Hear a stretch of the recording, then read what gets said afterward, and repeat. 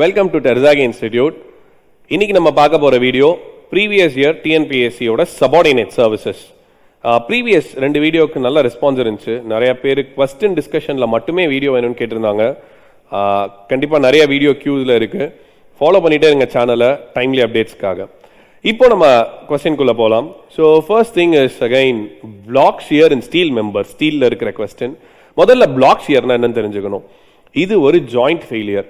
அப்போ ஒரு joint failure பத்தி பேசும்போது ஜாயிண்ட்னா என்னன்னா பிளேட்டும் போல்ட்டும் சேர்ந்தது தான் ஜாயிண்ட். போல்ட்டுக்குன்னு இண்டிவிஜுவல் ஃபெயிலியர் இருக்கு, shearing failure, bearing failure, tension failure அப்படின்னு நம்ம மூணா கிளாசிஃபை பண்ணலாம். ஸோ ஜாயிண்ட் ஃபெயிலியர் அப்படிங்கிறது பிளேட்டும் போல்ட்டும் ஒன்னா ஃபெயிலியர் ஆச்சுன்னா, எக்ஸாம்பிள் பார்த்தீங்கன்னா இந்த மாதிரி. ஸோ ஒரு bolt and plate together it comes out of the connection, அப்போ அதுக்கு பேரு பிளாக் ஷியர். இது நிறைய மோட்ஸ் ஆஃப் ஃபெயிலியர் இருக்கு. ஆக்சுவலா shear plane and tension plane சேர்ந்தது தான் பிளாக் ஷியர். ஒரு பிளேன் அதாவது அலாங் த லோடு வந்து ஷியர் பிளேனாகவும் அக்ராஸ் த லோடு வந்து டென்ஷன் பிளேனாகவும் ஆக்ட் ஆகும். You can see from this image. இதுதான் வந்து பிளாக் ஷியர் ஃபெயிலியர். பிளேட்டோட மொத்தமா ஃபெயிலியர் ஆகுது. இதுல பாத்தீங்கன்னா இது ஒரு கைண்ட் ஆஃப் ஃபெயிலியர், இது ஒரு கைண்ட் ஆஃப் ஃபெயிலியர். அப்போ இதோட क्वेश्चनோட ஆன்சர் பார்க்கலாம். Black shear in steel member occurs in shear acts on one plane and tension act at perpendicular plane. Okay, shear and tension சேர்ந்தது. The maximum value of effective slenderness ratio for a tension member in which reversal of direct stress. என்ன first question கேட்டிருக்காங்கன்னு பார்த்துக்கோங்க. effective slenderness ratio. இந்த effective slenderness ratio ரெண்டு மெம்பருக்கு தனித்தனியா split பண்ணணும். ஒன்னு tension மெம்பருக்கு, இன்னொன்னு compression மெம்பருக்கு. மொத்தம் 3 கேஸ் இருக்கு. என்னென்ன கேஸ்னு பார்த்துருவோம். டென்ஷன் மெம்பர் ரெண்டுமே ரிவர்சல் ஆஃப் ஸ்ட்ரெஸ் தான். ஒன்னு due to dead load and live load, இன்னொன்னு due to wind load R earthquake load. மூணாவது நார்மலா tension member other than pre tension member. So tension member in which reversal of stress is due to loads other due to wind R seismic loads. அப்படின்னா other than wind R seismic loads. Wind and seismic load தவிர வேற என்ன இருக்கு? Dead load and live load. So அதுக்கு 180யும், earthquake ஃபோர்சஸ்னால அல்லது wind ஃபோர்சஸ்னால வந்துச்சுன்னா அதுக்கு 350யும், members other than 400. இதே மாதிரி கம்ப்ரெஷன் மெம்பருக்கு ஒரு கிளாஸ் இருக்கு, அதையும் சேர்த்து படிச்சுக்கோங்க. A joint is taken for analysis when there are not more than how many forces acting at a point. Method of joints ஞாபகம் இருக்கா? அதுக்கு assumptions அப்படின்னு ஒன்று இருக்கு. ட்ரஸ்ஸோட அனாலிசிஸ் இது. All members have negligible weight and all members have pinned joint. And இப்போ நம்ம ஒரு ஜாயிண்ட் அனாலிசிஸ் பண்றோம் அப்படின்னா அதுல ரெண்டு அன்னோன் ஃபோர்ஸஸ்க்கு மேல இருக்க முடியாது. அது ஏன் அப்படின்னா நமக்கு நார்மலா தெரியும் 3 equilibrium equation. Summation of h is equal to 0, v equal to 0, m is equal to 0. ட்ரஸ்ல bending வராது. ட்ரஸ் பெண்டிங் மெம்பர் கிடையாது. It's an axial member. So அதுல summation of m is equal to 0 என்னால அப்ளை பண்ண முடியாது.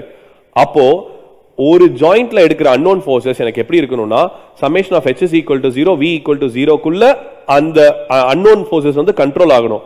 அப்பனா maximum எத்தனை forces இருக்க முடியும்? 2 forces. So 2. Next question. A couple close roof is used for span up to. Answer வந்து 4.2 meter.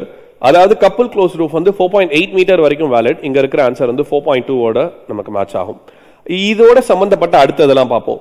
ஹோவ் ட்ரஸ் அப்படிங்கிறது 6 மீட்டர் டு 24 மீட்டர் வரைக்கும் வேலிட். சிம்பிள் ஃபிங்க், இதுல நீங்க என்ன பார்க்கணும்னா ட்ரஸோட ஷேப்பையும் பார்த்துக்கோங்க. அப்பதான் என்ன டைப் ஆஃப் ட்ரஸ் கேட்டிருக்காங்க. சம்டைம்ஸ் டயக்ராம்ஸ் கொடுத்து கேட்டாலும் நமக்கு ஃபைண்ட் அவுட் பண்ண தெரியணும். ஸோ சிம்பிள் ஃபிங்க் வந்து 6 metre to 9 metre, north light வந்து 5 மீட்டர் டு 8 மீட்டர், பிராட் வந்து 10 மீட்டர் டு 30 மீட்டர். நார்மலா கிங் போஸ்ட் குயின் போஸ்ட் கேட்டாங்கன்னா less than 12 metre. pitched roof in which rafter slope to one side only is called as. அதாவது ராஃப்டர் அப்படிங்கிறது Berlin உட்கார்ற இடம், Berlin rest ஆகிற இடம். ஸோ இதுதான் ராஃப்டர். இது ஒன் சைடு மட்டும் இருந்துச்சு அப்படின்னா அது வந்து லீன் டு ரூஃப், அது வந்து லீன் டு ரூஃப். இப்போ மிச்சம் ஒரு 3 ரூஃப் இருக்கு இல்லையா, அது நம்ம என்னன்னு பார்த்துருவோம். ஒன்னு கப்புள் ரூஃப், ரெண்டு சைடுமே இருக்கு இல்லையா. ஸோ இந்த சைடு ரெண்டு சைடுமே ராஃப்டர் வருது, இட்ஸ் கால்ட் கப்புள் ரூஃப். இது வந்து க்ளோஸ்டு கப்புள் ரூஃப். இந்த இடத்துல டைம் மெம்பர் வருது, இந்த இடத்துல டைம் மெம்பர் இல்ல இல்லையா. சோ இதுதான் அதோட difference, couple roof and closed couple roof. And then collar tie, இது வந்து collar tie. You can see this image here, right? so collar tie இருந்துச்சு அப்படின்னா it's a collar tie roof. so collar beam roof, couple roof, couple close roof, மூணு என்னன்னு பார்த்துட்டு one சைடுக்கு மட்டும் இருந்துச்சுன்னா அது வந்து lean to roof. Okay, it's as simple, do not worry. Next subject, structural analysis. Perfect frame should satisfy the relation. Okay, so இங்க perfect frame அப்படிங்கிறது வந்து ட்ரஸ்ஸை மீன் பண்றாங்க. பிகாஸ் கொடுத்துருக்கிற எல்லா ஈக்குவேஷனும் அதுதான். நம்ம எல்லாருக்கும் தெரியும் strength of materialsல படிச்சிருப்போம் m is equal to 2j minus 3 னு.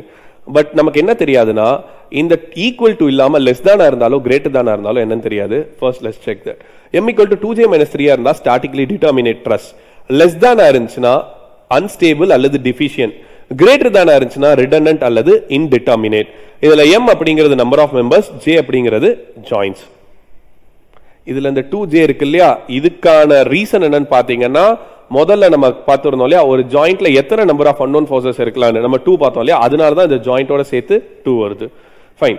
So the difference between number of unknown reaction components and the number of available equilibrium equation, definitely அவங்க எல்லாருக்கும் ஆன்சர் தெரிஞ்சிருக்கும். Answer is degree of indeterminacy. Okay, answer is degree of indeterminacy. Bima இருந்துச்சு அப்படின்னா 3j minus r, ஃப்ரேமா இருந்துச்சு அப்படின்னா 3j minus r, ட்ரஸ்ஸா இருந்துச்சுன்னா 2j minus r. இதெல்லாம் 2D ஃப்ரேமுக்கு. இதே இது 3D ஃப்ரேமுக்கா இருந்துச்சுன்னா 6j minus r. Okay, 3D ஃப்ரேமா இருந்துச்சுன்னா 6j minus r. இன்டிட்டர்மினசி வீடியோவும் ஃபியூச்சர்ல அப்லோட் பண்ணுவோம், அதையும் பார்த்து you can learn. Extreme end supports of a bridge structure. இப்போ ஒரு குரூப் ஆஃப் பியர்ஸ் இருக்குன்னு வச்சுப்போமே, ஒரு எண்ட்ல இருந்து இன்னொரு எண்டுக்கு பிரிட்ஜ் டிராவல் ஆகுது. அப்போ நடுவில் நிறைய சப்போர்ட்டிங் மெம்பர்ஸ் இருக்கும். அப்போ இன்டர்மீடியட் சப்போர்ட்டிங்ஸ்லாம் நம்ம ஜெனரலா பியர் அப்படின்னு சொல்றோம். எண்ட்ல இருக்கிறத நம்ம என்னன்னு சொல்லுவோம்னா அபட்மெண்ட் அப்படின்னு சொல்லுவோம். ஆஸ் யூஷுவல் மிச்சம் இருக்கிற ரெண்டு ஆப்ஷன் எதை மீன் பண்ணுது அப்படிங்கறத பாத்துருவோம். என்னன்னா எரோஷன் ஆகாம இருக்கிறதுக்காக ஒரு வால் பில்ட் பண்றோம் ஸ்லோப்டா, அதுதான் வந்து ஷோர் லைன்ல பில்ட் பண்றது, எரோஷன் அவாய்ட் பண்றதுக்காக. That's called ரிவர்ட்மெண்ட் wall. And apron அப்படிங்கிறது பாத்தீங்கன்னா ரெண்டு ரீடைனிங் வால்க்கு நடுவுல இருக்கிற ஃப்ளோரை நான் வந்து ஒரு ஸ்மூத் அண்ட் சர்ஃபேஸா நான் போடணும், ரஃப் சர்ஃபேஸா இல்லாம நான் ஒரு ஃப்ளோ சர்ஃபேஸ் போடுறேன். So that's called as apron. What is the degree of indeterminacy of the following continuous beam? இதான் அடுத்த question. Degree of indeterminacy நமக்கு தெரியும், number of unknowns minus equilibrium equation. இதுல number of unknowns பாத்தீங்கன்னா 3. okay, vertical force, horizontal force and moment. இதுல ஒரு vertical force, இதுல ஒரு vertical force. So மொத்தமா எத்தனை இருக்கு? 5 forces இருக்கு. Equilibrium equation is always constant, which is 3. So 5 minus 3 is 2. So answer here is 2.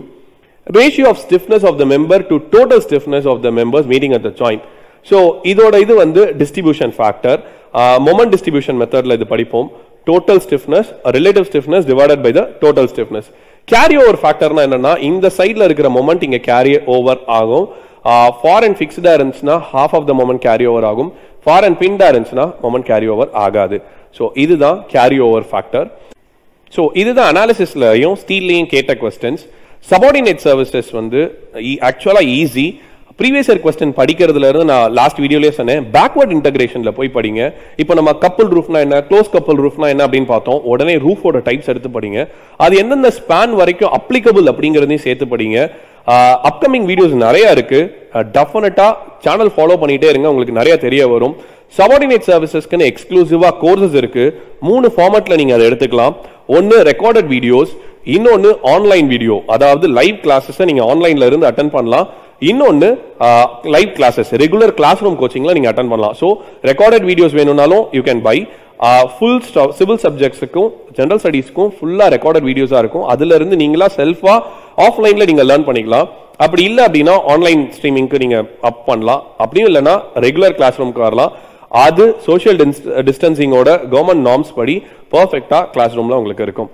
So if course பத்தின further details வேணும்னா you can call us on the description number in the description. Thank you. Keep watching our channel.